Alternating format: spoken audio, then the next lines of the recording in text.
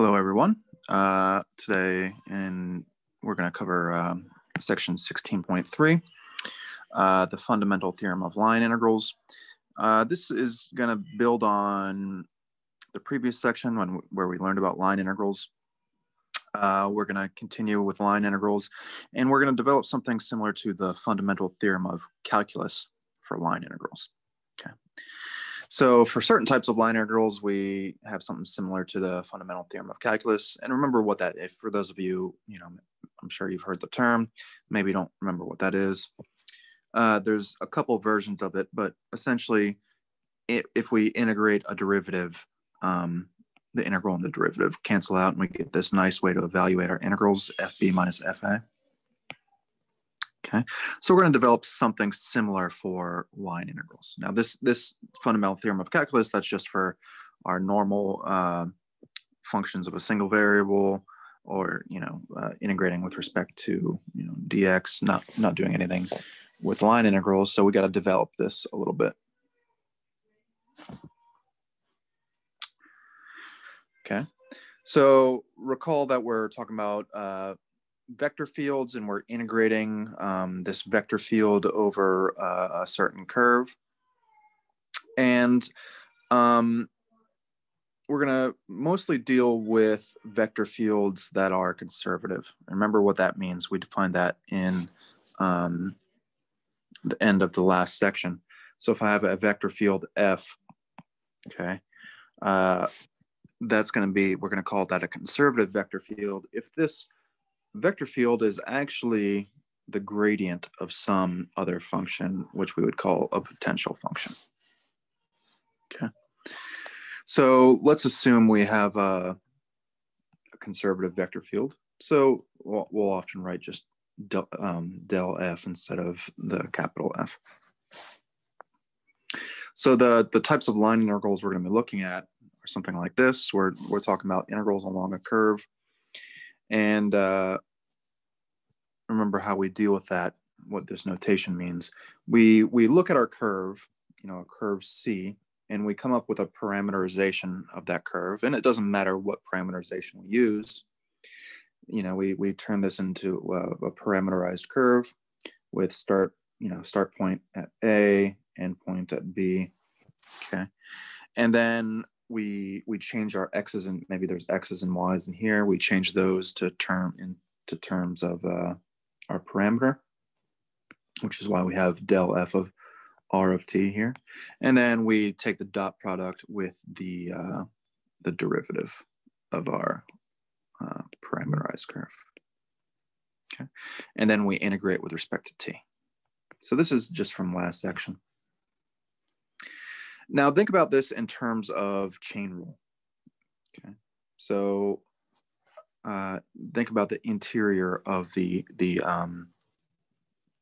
integral here. What is this del F here?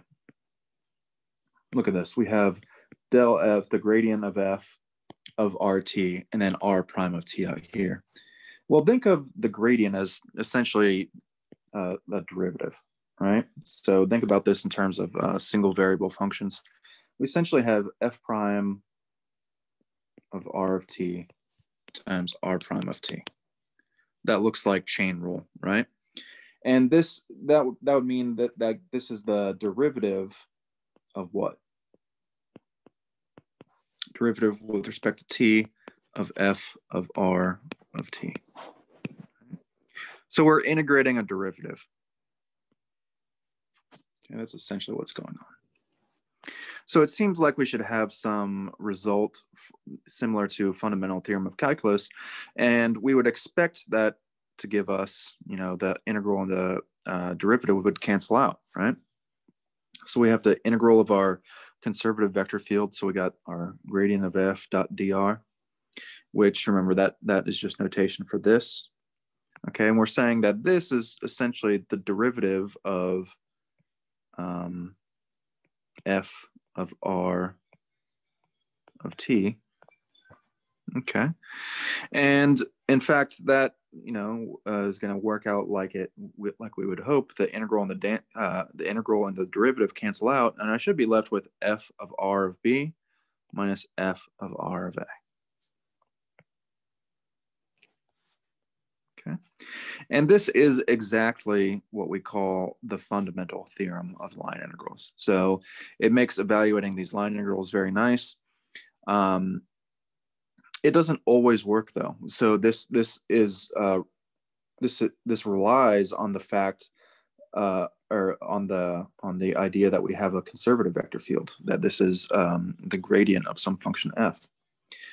So in the previous section, we saw a lot of line integrals, and we calculated some of them, but not all of them were conservative, meaning, yeah, we did a lot of line integrals like this.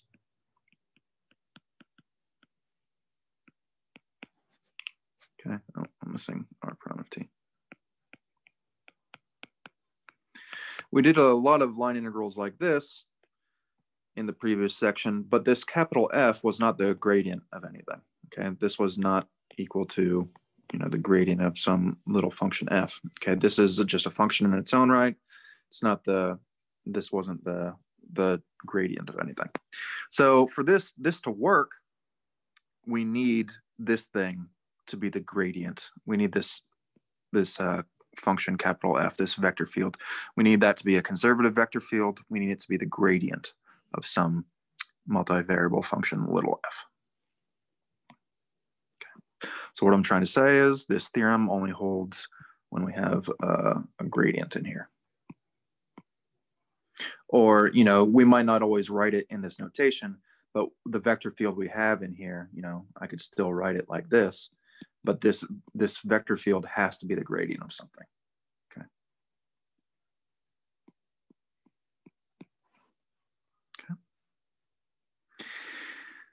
Now, the great thing about this theorem is we only need the endpoints. We only need knowledge about the endpoints, right? We don't have to look at all the points along our curve in between. Okay, and that's huge. So as I was saying, we only evaluate using the endpoints. Okay, so what does that mean? Let's say I have a vector field, f, that gives me a vector at each of these points, on the plane. Okay, every single point we have an input, we have an output for that input. And let's say that we have one of these conservative vector fields. So f is actually the gradient of some little function, some little f. Okay. Well, what if I take the line integral along this curve? Okay. Let's say this is point x1, y1, and this is the point x2, y2. Okay. So I take the line integral along this curve. Okay, so I come up with my parameterization for my curve, r of t, and then I can write this point like x1 of t, y1 of t. Actually, let's see. I should write like x1 of a, y1 of a, and then this point I could rewrite as x2 of, this is the endpoint, x2 of b, y2 of b.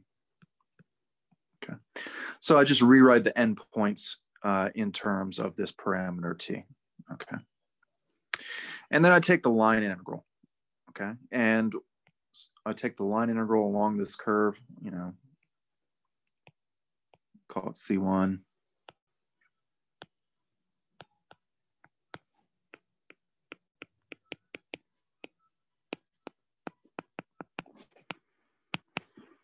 Okay, I take the line integral, and our result only depends on the endpoints, right?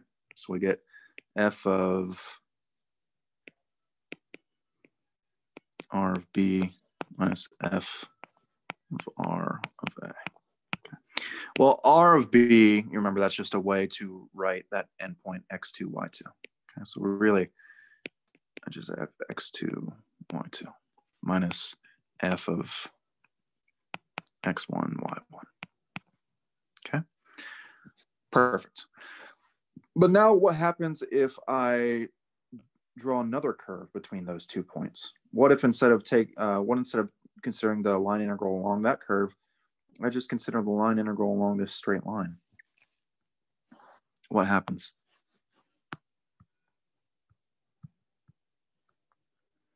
Okay, so now I would have a new parameterization. Okay, so let's see, I've already written it down here. Okay, so this is what we just did. Let's say I take this, I find this curve C2. Let's call this one C1, this one C2. Okay, well, I'd have a new parameterization, for a parameterization for that curve. Let's call it, S of P instead of R of T.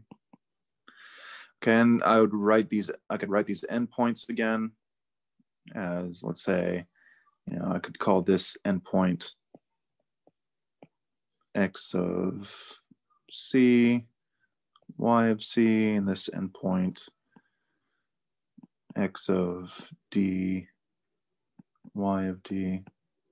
Okay, and then I take the integral, the line integral along that curve. But again, when I evaluate it, all that matters are the endpoints. Okay, so I get this. And remember this S of D, S of C, well, that's just that just becomes my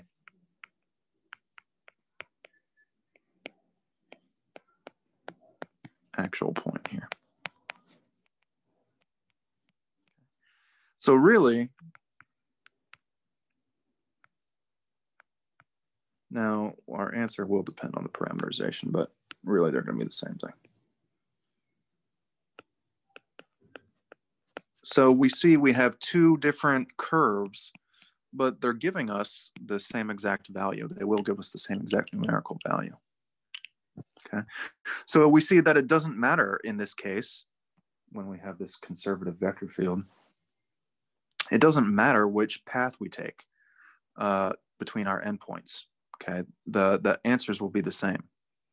So we have this concept of independence of path. Okay, so the path we take doesn't matter. We always get the same result. It just matters when we're evaluating, we just use the endpoints. That's all that matters.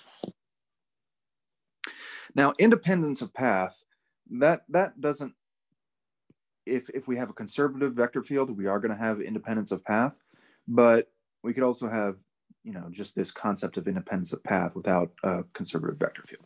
Okay, so the question is, when does one imply the other?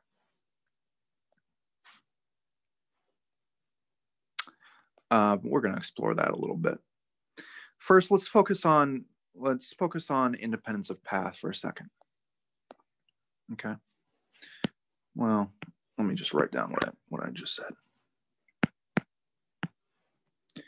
So if we have a conservative vector field, meaning f is the gradient of some function, little f, we're going to have independence of path.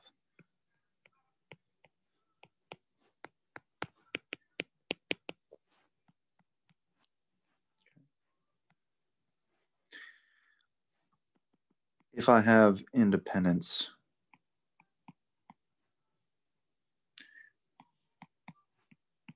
of path, do I have a conservative vector field?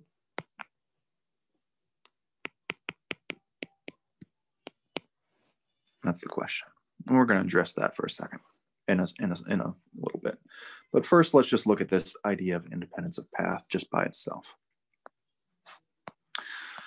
If we have independence of path, think about what that means for these closed curves.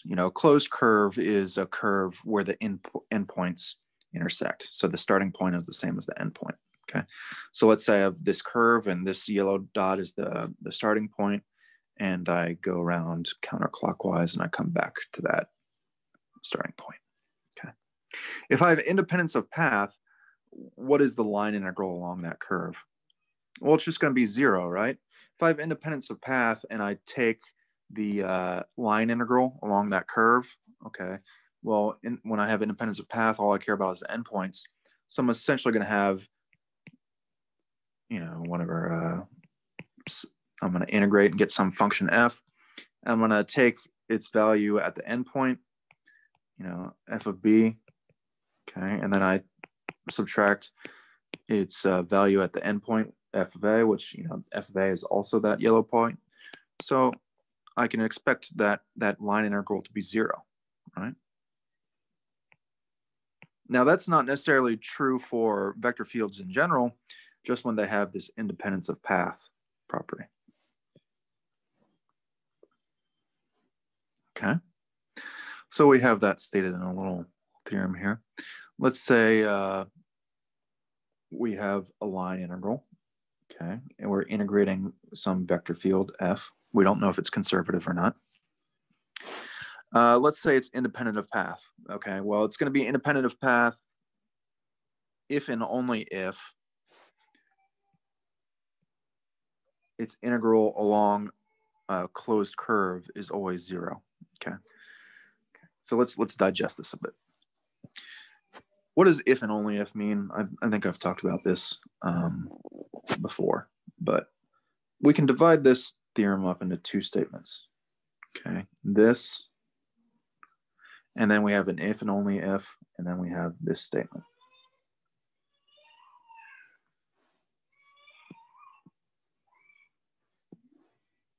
Okay, if and only if means this implies this, and this implies this. Okay, so you can break it up into your mind into 2 statements. If this line integral is independent of path, then the line integral along a closed curve is always 0. Okay, so let's assume this top thing, our line integral is independent of path, and then I draw a, it doesn't matter. I draw a closed curve. It doesn't matter where I draw it. Okay. If our line integral is independent of path, when I take the line, when I integrate this along this closed curve, I get 0. Okay. On the other hand, let's assume that I have this. Let's assume this. Okay. Whenever I'm integrating a closed curve, I'm getting 0.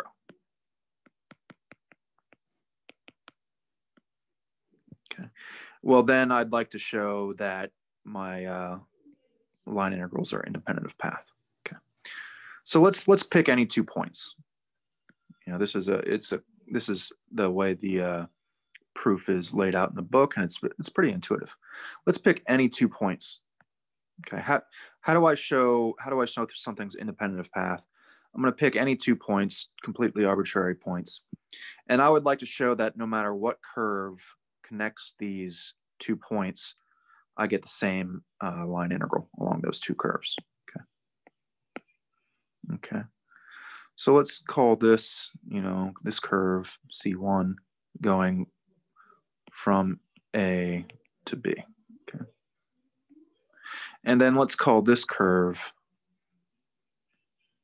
C2. Okay. Well, when I combine curves C1 and C2, that becomes a closed curve, right? So I know that the integral along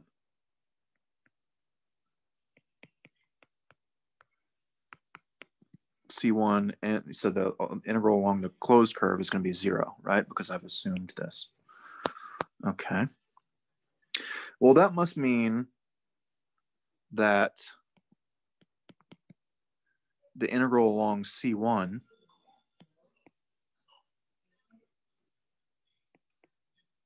plus the integral along C2 is equal to 0, right? That's what this is. Which means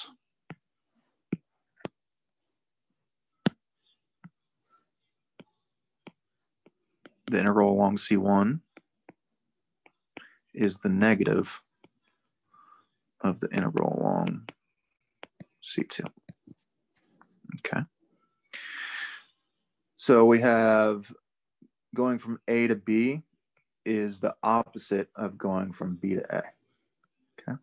But now just reverse the direction of C2. Instead of going from B to A, go from A to B. So basically just change the arrow of direction.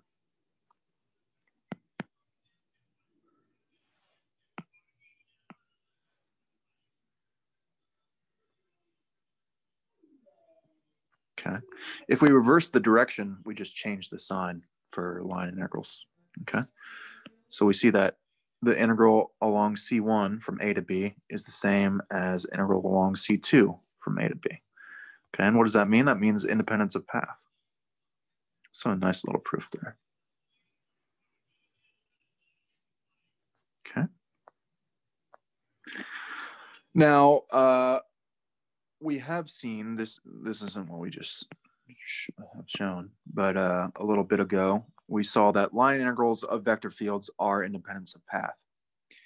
And now we'd like to see is the opposite true. So that goes back to this. Okay, so we saw that conservative vector fields are independent of path. Is the opposite true? Okay, so now let's address that issue.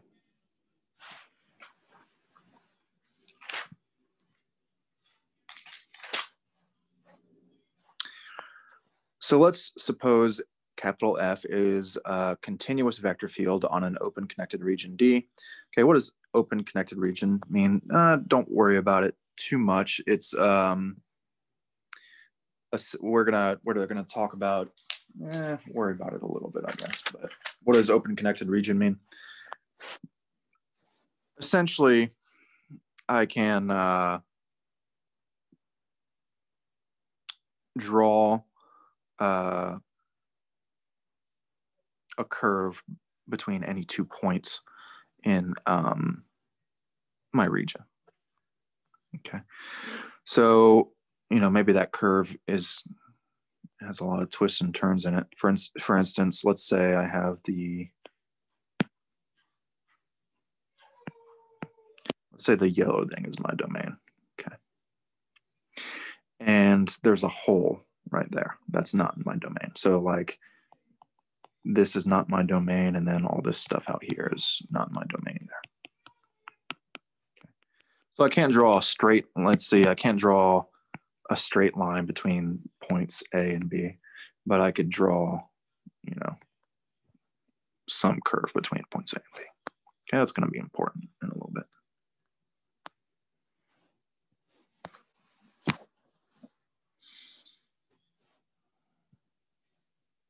Okay.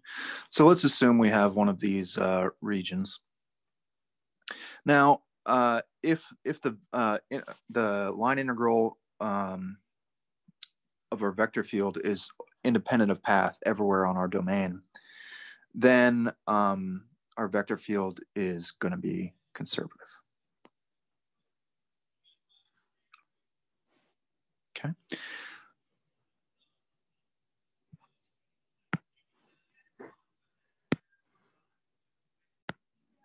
Sorry about that. I had to run and do something real quick. So we see we have the converse of our statement, right? We have, okay, if we have a conservative vector field, it's going to be independent of path. And if our vector field is independent of path, it's conservative. Okay, as long as this F is continuous, that's fairly straightforward. It's not really much trouble to assume this. Most of the vector fields we're looking at are going to be continuous. So we have our statement going both ways. Okay. Now the proof for this is theorem theorem 4 in the book. It is fairly interesting. I would check it out if you like. It relies on this independence of path to construct something we can differentiate to get our function f that we see in our integral. It's pretty cool. I'll check that out. I don't want to do it here just because I'll probably muddy the waters a little bit. I'm trying to make this kind of streamlined. Okay, so we see that, yeah, if a vector field is conservative, it is independent of path, and if our vector field is independent path, then it's conservative, you know, with this added assumption that we have a continuous vector field on an open connected region. Okay. Now, that's all well and good. Oh, what did I just do? That's all well and good, but let's say our goal is to determine if a vector field is conservative, right? Let's say we have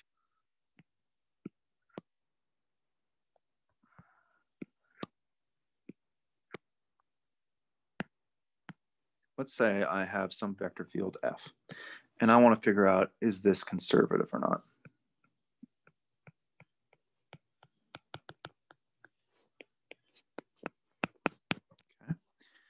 All right, this is something we commonly want to know. It's, you know, conservative vector fields are very nice. They have very nice properties. So we want to be able to look at a vector field and tell if it's conservative or not. Okay. So what have we seen? We've seen that if it's independent of path on this, you know, it's continuous, it's independent of path on an open connected region, then it's going to be conservative, right? But the problem is checking if it's independent of path. We could try to check if F is independent of path, right? Because if it's independent of path, then it's going to be conservative. Problem is, okay, what do we need to do to check if it's independent of path?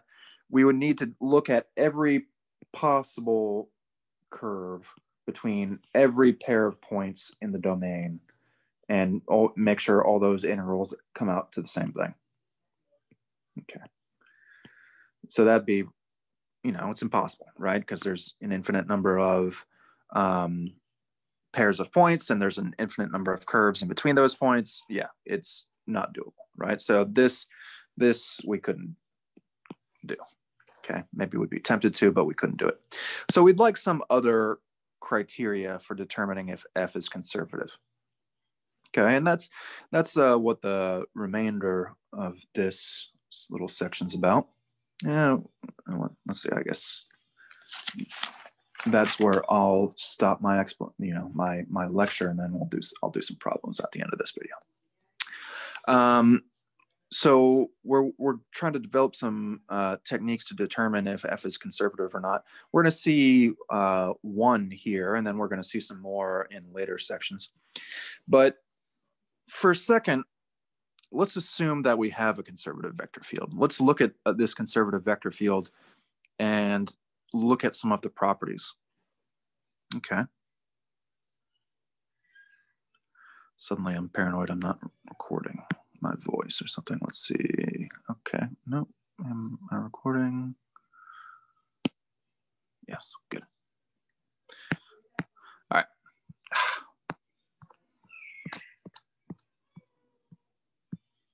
Okay.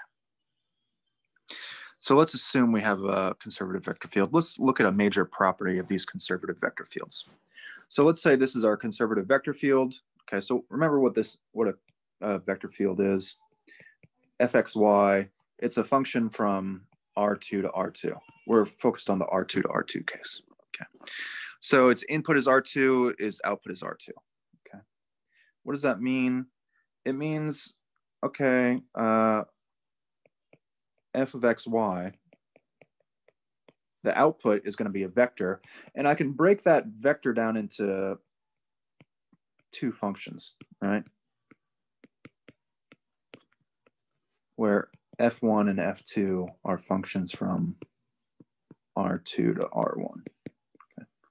Now I've written f1 and f2, and your book uses p and q, same thing. Okay. So your vector field looks like this. It takes your point xy, and then for each component of the vector, you have a function, and that function takes a numerical value, and that's how you get your vector. Okay. Now, let's assume we have this conservative vector field. And these functions here have continuous first order partial derivatives, right? Okay. Then dp over dy is going to be equal to dq over dx. Why?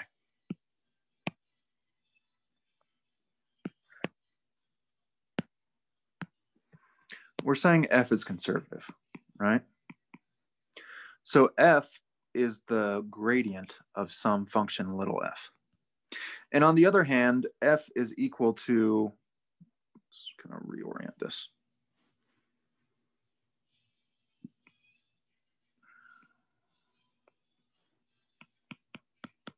So we're saying f is the gradient of some function little f. On the other hand, just from the outset, we have, okay, f is p of xy, q of xy, right? So we have this so far. And remember what gradient is. Gradient is fx, fy, right? Partial derivative with respect to x, partial derivative with respect to y. So forget about this stuff in the middle. We have this is equal to this. So p is the derivative with respect to x of f, and q is the derivative with respect to y. And then what are we assuming? We're assuming that these are differentiable, right? In other words, our function little f has second order partial derivatives. Okay. So if I differentiate these, let's say I differentiate this, what would I get? I would get, let's say I differentiate with respect to y, I would get pyx, or excuse me, I get py, right? If I differentiate this with respect to y, I get py. But what is py? Well, p is f of x, and then I'm taking the derivative with respect to y, I get fy of x. Okay. Now look at q. I differentiate with respect to x, and I get what? Qx. But what is q? Q is fy. So I differentiate fy with respect to x, I get fxy. Okay. And what do we know? As long as these second order partials are continuous, we have Clairaut's theorem, right? That says these things are going to be equal, these mixed partials. Okay. So that's what this theorem is saying. It's saying fy of x is going to be equal to fxy. So again, I have a vector field. It's conservative, meaning it's the gradient of some function little f. Okay, we can write our vector field as p plus pi plus qj. Okay, and if I take the derivatives of these, that's going to give me the second order derivatives of little f, and those things should be equal. Okay, so if I take the derivative with respect to y of this, that should equal the derivative with respect to x of this. Okay. So if capital F is conservative, then this has to be true. I mean, well, it has to be true as long as these are differentiable. Okay. So if F is conservative and these are differentiable, then this has to be true. If this is not true, then capital F can't be a conservative vector field. Okay, so this is going to be, we're going to use this theorem to test whether something's a conservative vector field or not. And really what we're going to do is we're going to check this condition. If it's not true, our vector field is not going to be conservative. And we'll work some problems like that at the end. Now let's check out the next theorem. Okay, this is theorem 6. Now this is nice. This theorem is nice. If we have a conservative vector field, then we have this equality here. Okay. Again, we might be wondering about the converse. Let's say, what if we have this equality? Does that mean the vector field is conservative? Yes, but we have to be careful. It's not. It's a little bit restricted. Okay. So on the other hand, let's assume capital F is a vector field with these components. Okay, so now we're not assuming it's conservative. It's just a vector field. We want to determine if it's conservative or not. Let's assume it's a vector field on an open, simply connected region in D. Okay, so what does simply connected mean?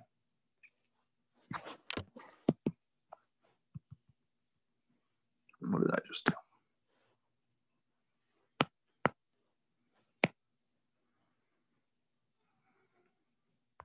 I think I hit the close button on my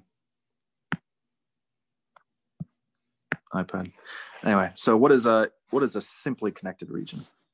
A simply connected region, remember, let's see, we have this as a connected region, right? I can connect any 2 points with a some sort of curve.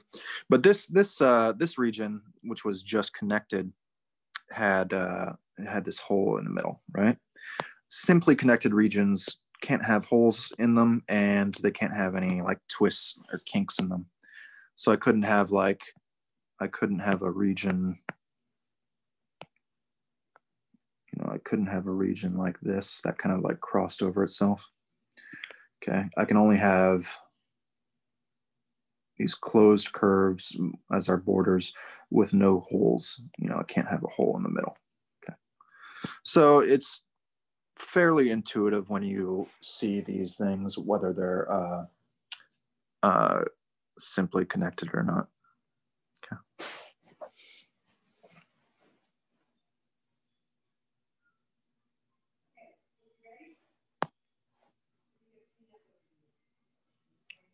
Okay, so let's assume we have one of these simply connected regions.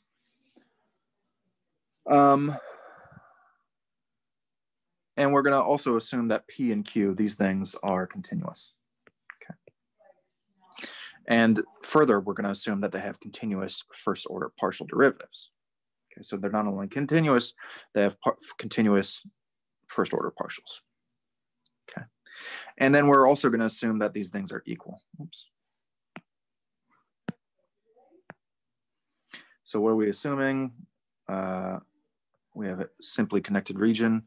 These things have continuous first order partials, and that these partials are equal. Okay. Then F is going to be conservative.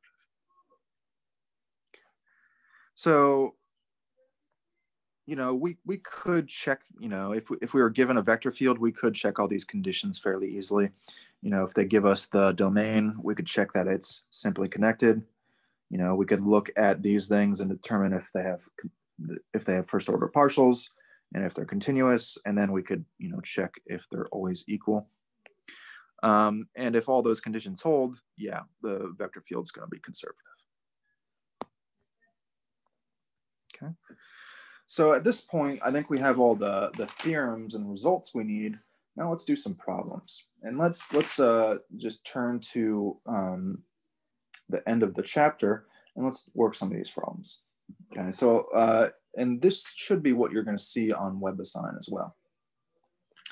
So, and then as we need there's some material in here about work and conservation of energy. We'll do some problems like that and address those topics as they come up.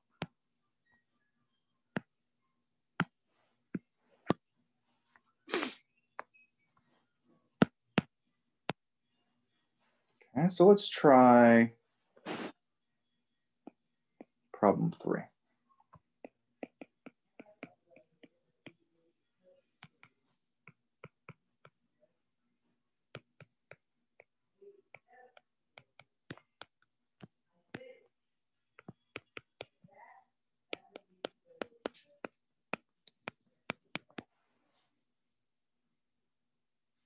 So the problem statement is determine whether or not F is a conservative vector field.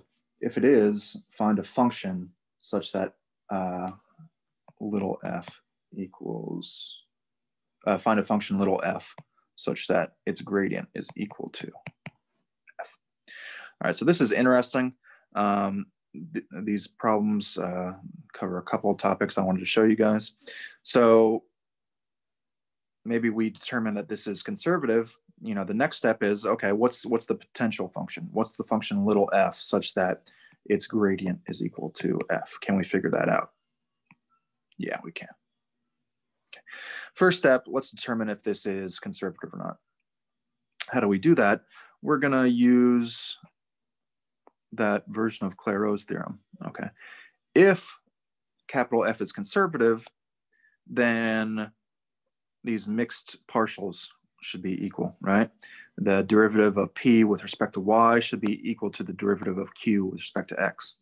So the first thing to do is, you know, the first easiest thing to do is check that. If it's not true, it's not conservative. Okay. So what do I need to do? What's my P? This is my P. What's my Q? This is my Q. So I'm asking myself, does dP over dy equal dq over dx? If this is not true, not conservative. Okay. So let's figure it out. Okay. Well, dP over dy, and really I should be taking, you know, this is a function of x and y, so I should be taking dous, right? Not d's. Partial derivative with respect to y. Let's see, that would become x plus 2y, right? What about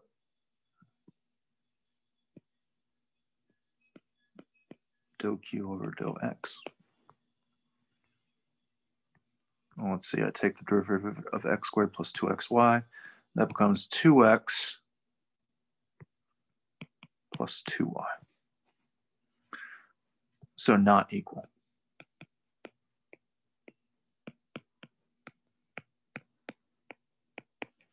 So F is not conservative. And we're done with that problem.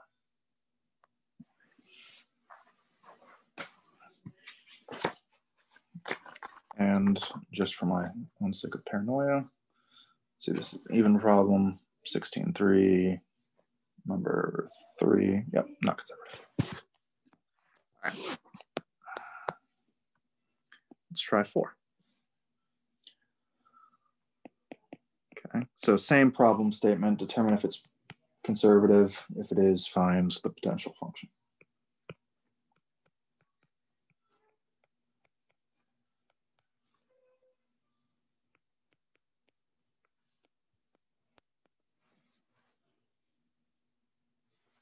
Okay, so again, I want to, this is my P, this is my Q. Does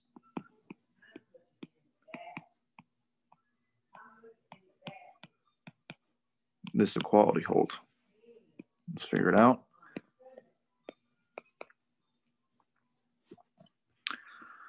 All right, let's see what's dou P over dou Y. That'd be what, 2y, right? What's dou Q over dou X?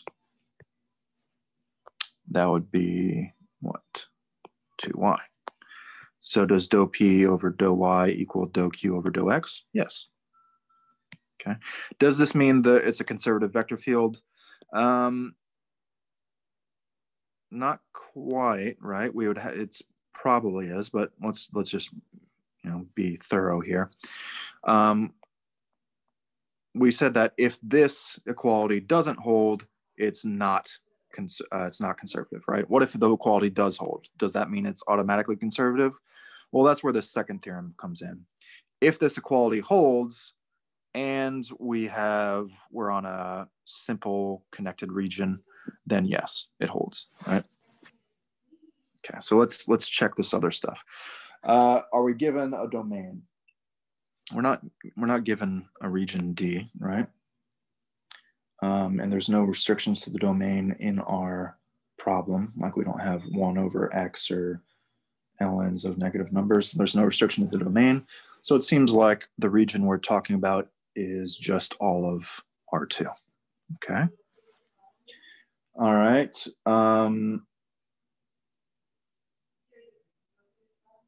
Next, are P and Q, do they have continuous first order partials? Yes. Okay. All right. So this is true. This is true. And then we just checked that these things are equal. Okay. So yeah, this meets all our criteria. So this would be a conservative vector field, right? Now, the next part of the problem statement is, let's see, the problem says, determine whether or not F is a conservative vector field. If it is, find a function little f, find little f such that the gradient del of little f is equal to capital F. What does that mean? Okay. So we have, this is the, let's just copy and paste this.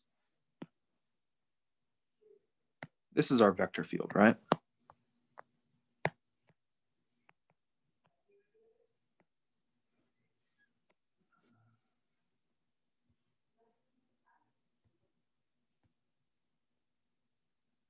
Okay. So that's our vector field. And we're saying it's a conservative vector field. So really this vector field is the gradient of some little f. Okay, so this stuff on the right side is the gradient of little f. Let's just rewrite that without the middleman. We have gradient of f is equal to y squared minus 2x. And I'm going to write this in the vector notation with vector brackets. We have this, right? What I want to do is, I want to figure out what f is. Okay, how do we do that? Well, some simple integration. Okay. All right, let's look at the partial derivatives here. Y squared minus 2x. I know that this is fx, right? So if I integrate with respect to x, that should give me something close to f. Okay, you would think maybe it would give you f right away, but it's not quite that simple. So let's integrate this with respect to x. And I guess first let me explain the problem here. You would like to think that if I integrate the partial f sub x with respect to x, you would like to think that would just give me f straight away, right? But it doesn't. It would, if we were just talking about our normal single variable stuff, right? It would give us f plus a constant c. Okay. But when we have these multivariable functions, it's not going to be a constant over here. It's going to be a function of the other variable, y. Okay. So when we integrate with respect to x, we're going to get the antiderivative plus, it's not a constant, it's going to be a function with respect to the variable y. Why is that? Think about things in reverse. Okay, let's say I have f plus a function of y, and I take the derivative with respect to x. Well, I'm going to get f of x, and then the derivative of that would be 0, right? Okay, so when I undo that differentiation, I could end up with anything like this. Okay, so that's why we add this function of y.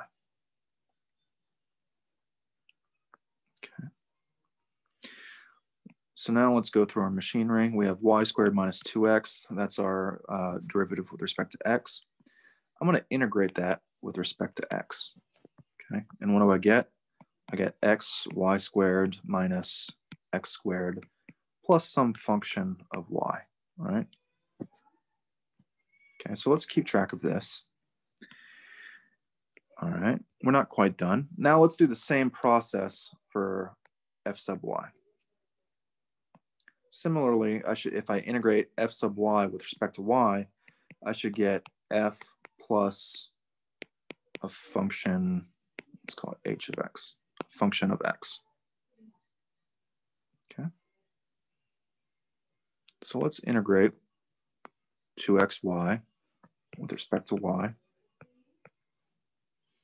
Okay, what is that going to be? It's going to be what, x y squared, right? Plus some function of x. Now the key here is to get these things to match. Let's get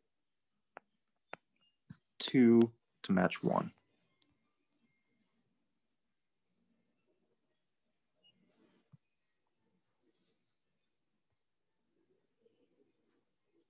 I want x y squared minus x squared plus g of y to equal xy squared plus h of x. Okay. How do you do this? First, let's look at what we have the same, right? This is on both sides. Okay, so we're good there. Now I have minus x squared on this side, and then over here I have a h of x. Okay, so as long as this h of x is minus x squared, we're good. Okay, and then let's see, I have a function g of y over here, but there's nothing else over here, right? So as long as g of y is 0, we're good. Okay.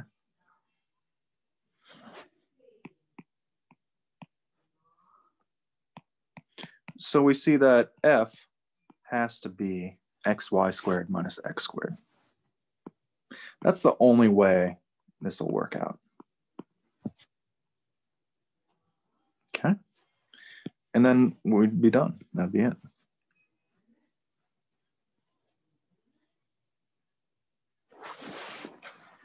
All right, so that's a little weird. Let's try a couple more of these.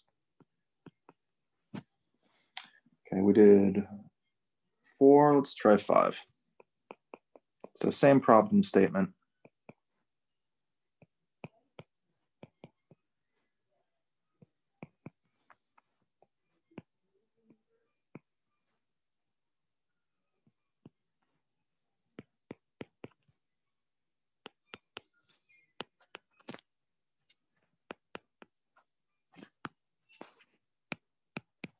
Okay, we have this. This is our vector field, right? All right, so first step, is this a conservative vector field? What do we need to do? This is our P. This is our Q. We need to check, does dou P over dou Y equal dou Q over dou X? Okay, so what's dou P over dou Y? Okay, that would be what, 2y, well, we got to use product rule, right? So let's be careful here. 2y exy plus y, let's see, y squared, xy squared exy. And then we could factor out the exy as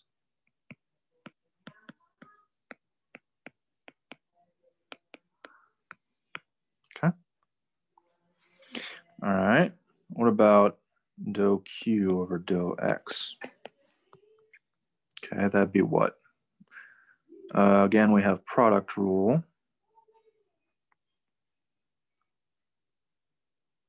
Okay, let's see, we would have y, exy, plus 1 plus xy, y, exy, right? Okay, and let's just factor out the exy.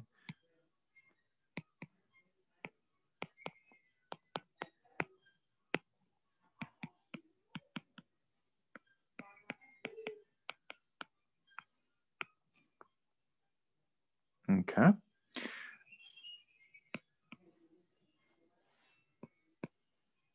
So our derivatives match, right? And I've just written these in different order here, but same thing. Okay. And then do all other conditions match? Again, we don't have any restrictions on the domain. These partials are continuous. So yeah, conservative. Next step, let's figure out, okay, what's the function f such that it's equal to our vector field? Okay. Let's try this copy and paste again.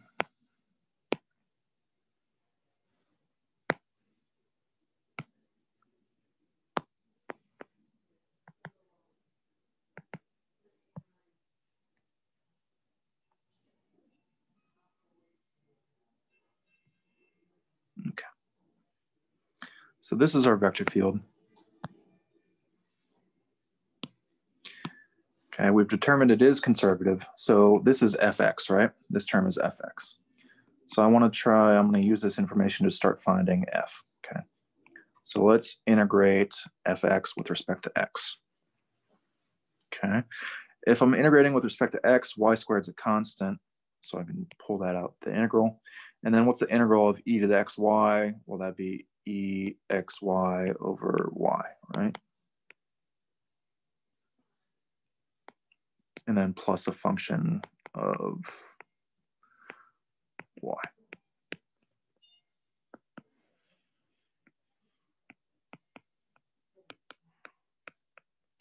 Okay. Now let's integrate, this is fy, and let's integrate fy with respect to y.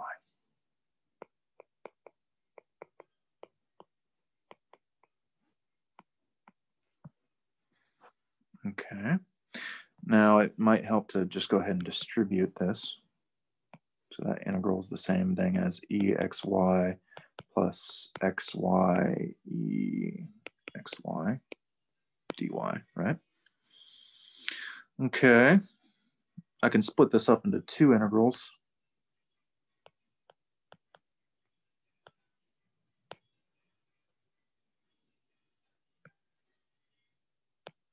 Well, let's do that in the next line.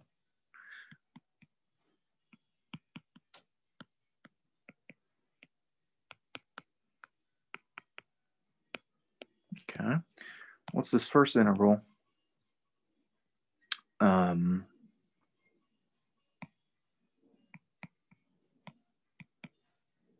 Okay, e to the xy over x.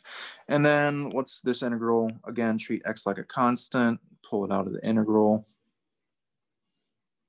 This would be a simple integration by parts. Let's see if I can do it in my head and not totally screw it up. It should be x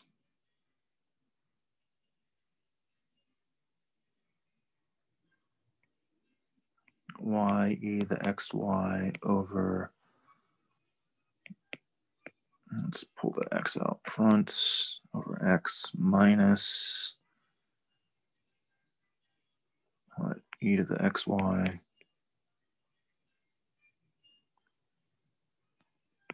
over x squared, I think. Okay.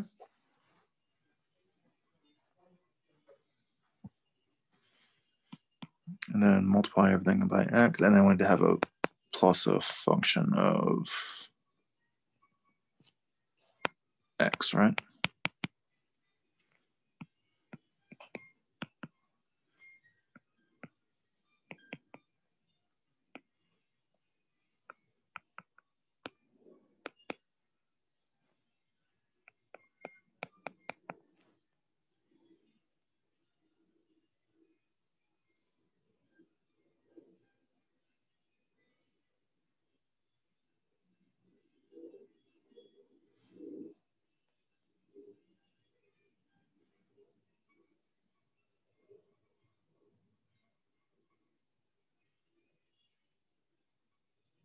Okay.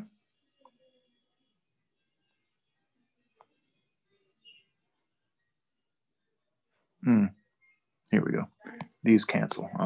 Thought something was going wrong, but these cancel. I have e to the xy over x minus e to the xy over x. Those cancel. And so I have y e to the xy plus h of x. Okay. Now I need to match that with y e to the xy plus g of y. So I need y e to the xy plus g of y to equal y e to the xy plus h of x. Okay, well, let's see. These match already, so I just need these things to match. Okay, well, how about 0, or I suppose a constant, any constant would work. Let's see what the textbook wants.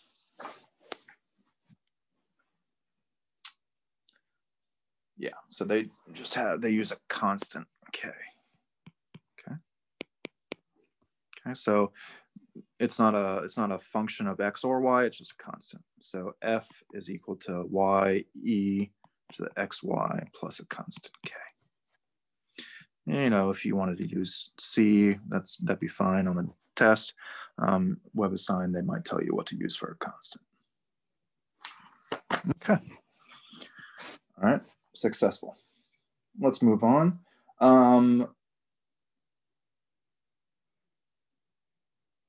Let's try something like number 13. Okay.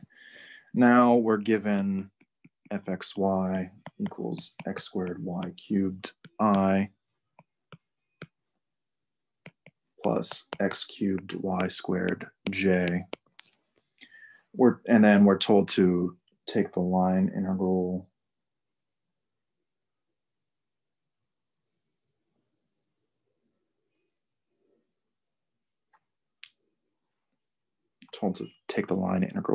along the curve C, where C is given by this vector value function.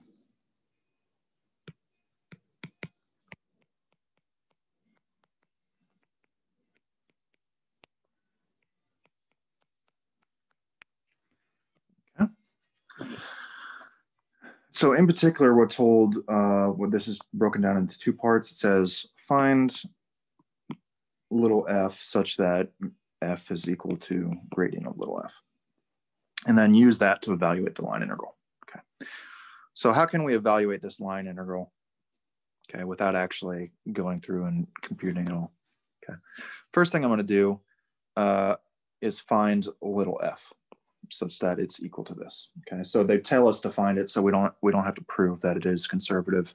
We just go ahead and find it from the beginning. Okay. So what's little f? What do? I integrate x squared y cubed with respect to x. That's what? X cubed over 3 y cubed plus g of y. And then I integrate this with respect to y.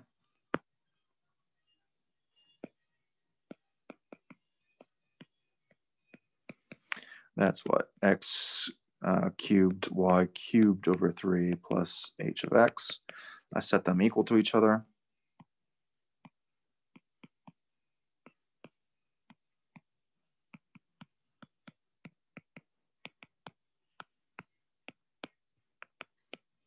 Okay, these things are going to be equal as long as g of y is equal to h of x. So that means, you know, it has to be a constant.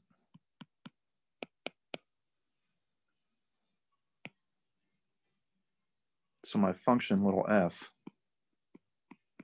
is this. Okay.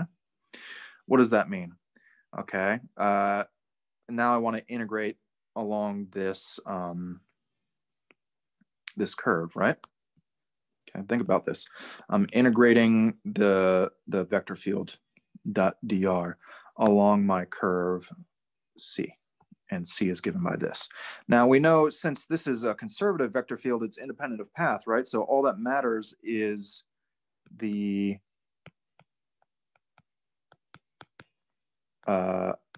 endpoints. So this is the endpoints of this curve are 0 and 1. So all I need to do is plug r of 1 into f and subtract away r of 0. Okay. So what's r of 1? When I plug in 1 to this, I get what? 1 minus 2, which is negative 1.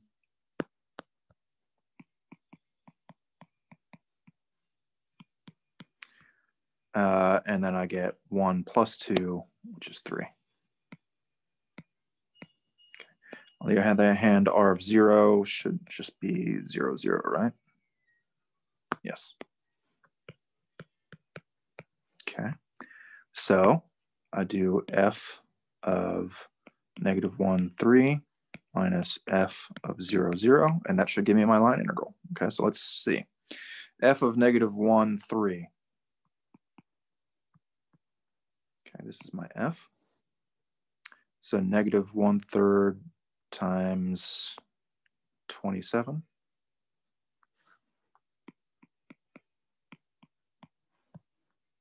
okay, plus k. When I evaluate the integral, the constant is canceled out. So I have this minus, what's f of 0, 0? That's 0, 0. Or excuse me, just 0. What's going on?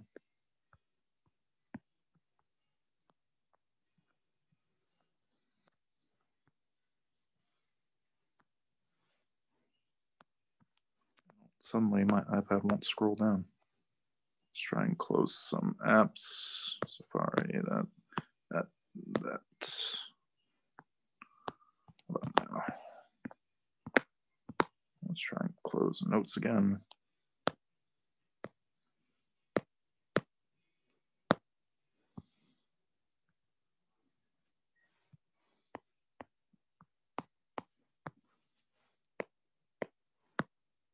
That was weird. What's 0, 0? That's 0. Okay, so I get negative 1/3 times 27, which is negative 9 minus 0. So my answer should be 9. Go into the book. What problem are we doing? 13. Yes, negative 9. Okay, I just looked at WebAssign, and apparently there are no physics examples on the WebAssign homework. Thank goodness, because I really don't want to, I'm not a physics person. I prefer to look at these things from a pure mathematical standpoint. So I'm thankful that I don't have to look at the physics section of this section and worry about those problems. So let's end there.